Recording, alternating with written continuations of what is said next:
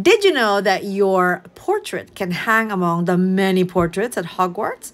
That is correct. This is at the Warner Brothers Studio Tour, The Making of Harry Potter in Tokyo, Japan. It will hang, but only for a few seconds. First, download the QR code. Don't worry, they have clear instructions on how to do that. Then, let the machine read that QR code. It will then give you 15 seconds to go in front of your chosen backdrop and pose.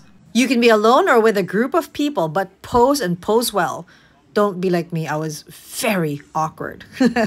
After that, keep your eyes sharp because your video will just pop up among the many framed portraits in the hall.